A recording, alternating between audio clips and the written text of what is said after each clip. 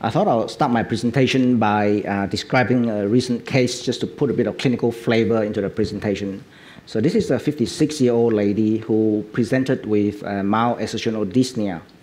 She's had long-standing persistent atrial fibrillation, which has become continuous over the last 3 to 4 years. And the echo shows severe mitral dilatation, and the mechanism is quite complex. The valve is very dilated. There's a lot of redundant leaflets. There's multiple flow segments, and there's quite significant annular calcifications. So this patient had a very nice mitral valve repair. We have a completely competent valve, good coaptation, good leaflet mobility. And we asked ourselves, if we put this operation today in a current time, in the timeline, 100 years ago, we thought we had reached the limits of what we can do to the heart. And in fact, at that time, Theodor Bureau, the Austrian surgeon, actually said a surgeon who operates on the heart should lose the esteem of his colleagues. Now, 50 years ago, when the heart lung machine first started, the results were so poor that it would be unlikely to offer a 56-year-old lady with mild symptoms who probably has many more years ahead of good quality living such a high-risk operation. In the 1990s, during my training days, there'll be a lot of debate about offering these patients an operation because it will be perceived as high risk, especially the annular calcification. She will need to be on warfarin. What about 2016? Is offering this patient a safe mitral valve today, or we can offer her? What about her atrial fibrillation? This patient had, on top of a mitral valve repair, a complete occlusion of the left atrial appendage and a COX-MAZE 4 operation, leaving her in sinus rhythm. And I think this represents the state of the art in terms of patient care today, that will provide her the best chance for anticoagulation-free future. So my talk this morning will be focused on ablating the atrial fibrillation.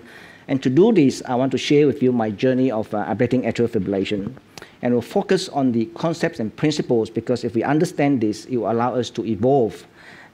Because what is the state of the art today was certainly not the state of the art yesterday, and it will be unlikely to be the state of the art tomorrow.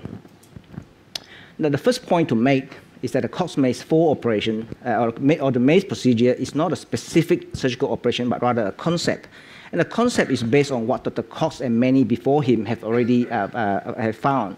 And the atrial fibrillation is driven by multiple macro reentrant circuits that occurs at random throughout both the left and the right atrium. Now, more recent work by Hazard-Gary actually found that there are trigger factors that usually resides in the posterior left atrium, which can initiate atrial fibrillation. So, in general, AF surgery cannot be map-guided like other arrhythmia surgery. So the only way to effectively abolish AF is to place lesions within both the left atrium and the right atrium that will preclude the development of multiple large macro reentrant circuits. And to do this, we have 3 ways of doing it. We can either braid loft the atrium completely, we can create radial lesion sets, or we can create a MAZE pattern to abolish these macro reentrant circuits. And we chose the MAZE pattern because it is the most effective way to actually abolish all these macro reentrant circuits, and we leave the possibility that we can actually restore normal sinus rhythm in these patients. Now, in 2001, when we started our surgical concomitant AF program, the only energy source that was available in Australia was the unipolar radiofrequency device. And I felt that this device did not fulfill the requirement of what we need for the MAZE operation. In other words, we couldn't achieve transmodarity continuity without causing collateral damage. So when we started our program, I elected to go on with the classical MAZE using a cut and sew lesion. And we could show that even for a young surgeon, which I was at that time, that we can actually perform this operation safely, provided that you are trained well and understand the pitfalls of the operation, and with the same efficacy as those published in all the major centers around the world. But clearly, it is not an operation that is going to be widely accepted. And in 2003, Medtronic was the first company that brought in the bipolar radiofrequency device. And I think this provides a change, and we now actually have a tool that has the potential to give us transmodarity, continuity of lesions without collateral damage. And so virtually overnight, we changed the operation using the same lesion sets. If I can I go back? Oh, that's okay. So using the same lesion sets, but as many of the lesion sets are now created by the bipolar radiofrequency device. Now, for many years we've done that. We don't actually know what our results was. And 2 years ago, one of our students actually looked at the first 50 consecutive patients who underwent the first these operations. So with a very long follow-up of 9.3 years. And the amazing thing to me, for a cohort of patients that predicts very poor conversion, we actually have almost half the patients in this group at 9.3 years who are still in sinus rhythm without antiarrhythmics. But even more impressive is that we have no thromboembolic strokes in the several hundred years, patient years follow-up in this group of patients. We did have one hemorrhagic stroke in a patient who was not on warfarin. Since then, multiple randomized trials have been done in the world to compare concomitant surgery with or without ablation. And in every one of these trials, what we see is that if you ablate the atrium at the same time, the freedom from atrial fibrillation was much better. I think it's important that we learn as much from our failure as our successes, and there's a couple of points to make. And if you analyze the data, the theme is consistent, that if the more complete the lesion sets is, the better the results. So biatrial lesion sets will have better results than left atrial lesion sets alone. Left atrial lesion sets compared to primary vein isolation will also produce superior results. In this publication from Japan, again providing some interesting insights into the AF ablation, where they look at failure in patients who had previous surgical concomitant ablation. And what they found is that if failure occurred, it's usually to two predominant mechanisms. And one is that patients can fail because of macro reentrant through gaps, or they can fail because of focal mechanisms. And this reinforced the concepts of the MAZE procedure. Now, remember in 2001, when we started the program, there was no consensus statement to guide us in terms of recommending atrial fibrillation. In fact, there was dissent even within the on-craft group as to whether we should be doing MAZE procedure in these patients. Since then, more data have emerged, and now all the major societies have come with a consensus statement to state that it is appropriate that all patients with symptomatic AF referred for other cardiac surgeries undergo an ablation procedure at an experience center. And in fact, the ISMIC Society was a bit more specific in their recommendation, and they actually gave a class 1 level A recommendation to improve sinus rhythm at both short and long term, a class 2A level B evidence to reduce stroke and thromboembolic events, a class 2A level B to improve EF, class 2A level A to improve exercise tolerance, and a class 2A level B to improve long-term survival. So today, I think the COX-MAZE 4 remains the state-of-the-art for patients, and in my own practice, I have switched over to the atrial synergy clamp since they got this device into Australia, because I think this device today is the most technologically advanced bipolar radiofrequency clamp. And I combined it with the cryo-ice probe at areas where we cannot use the bipolar radiofrequency clamp to complete the lesions to ensure that there is minimal chances of any gaps occurring. So in summary, for concomitant atrial fibrillation, today we should be questioning reasons that we do not want to ablate concomitant AF. And when we do so, we must follow the principles of MAZE procedure. I do think we need a combination of bipolar radiofrequency and cryo-energy to achieve the optimal lesion sets.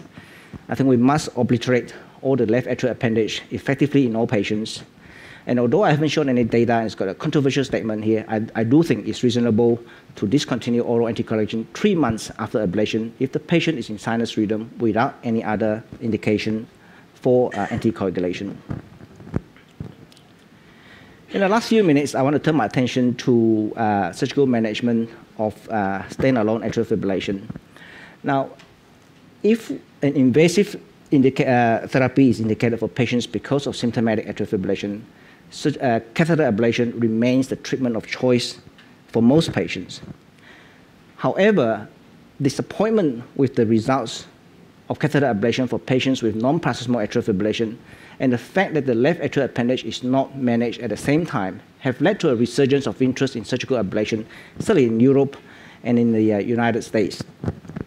There's no question that the COX-MAZE 4 operation is also highly effective for patients with standalone atrial fibrillation. But the problem with that is it requires us to put patients on cardiopulmonary bypass to achieve all the lesion sets.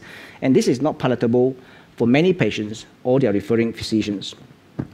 So more recent development have resulted in less invasive means to achieve the operation. So we now do ablation by total endoscopic approaches. And But obviously, there has to be a compromise, so we can't do the full MAZE lesion sets, but we focus predominantly on a pulmonary vein isolation or some sort of ablations on the posterior left atrium. But we're able to use our most effective tool that we have, which is the bipolar radiofrequency clamp. And this picture here actually shows a photograph of one of our recent patients where we see that the three port scars in the right chest and similarly three port scar on the left chest. The bottom scar on the left chest is a longer scar where we put a clip in to occlude the left atrial appendage. There are many papers now also published to show the efficacy of all these endoscopic approaches, but there's only 3 randomized trials comparing catheter and surgical ablation that's been published so far, and we'll go through a couple of them. The first trial is the FAST trial, and in this trial, they randomized patients with difficult to treat standalone atrial fibrillation, either because they've felt a previous catheter ablation or if the atria were enlarged. And they randomized them to either receive a TT surgical ablation or catheter ablation. And there's no question the superior results in terms of rhythm conversion with the surgical group. This study has been dismissed because of the higher adverse event rate in these patients.